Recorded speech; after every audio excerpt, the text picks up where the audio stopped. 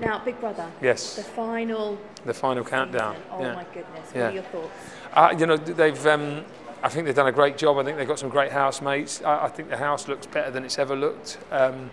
And already, you know, we're starting to see some kind of fairly interesting dynamic amongst the people who are in there. There's some great characters. I think Steve's an incredible guy. The kind of war hero guy who in spite of all the problems he's faced in his life, he's just pushing on and has an incredible lust for life and a really great attitude. And he's.